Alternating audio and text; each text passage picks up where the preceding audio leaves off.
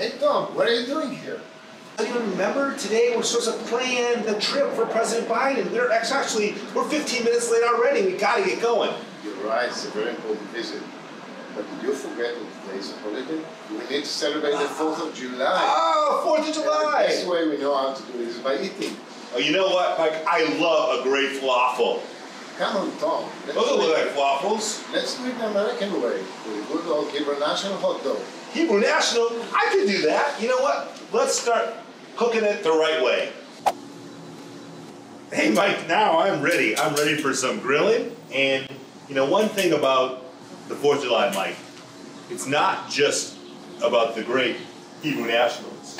It's really about the freedoms, about what a democracy is, about what America values, and our friendship with people who share our values like Israel. So that's what the 4th of July means to me, and means to the American people. You're right. You know what? It's a great opportunity to highlight unique Israel-US relations. And I'm honored to celebrate the 4th of July from here, Israel's embassy in the USA.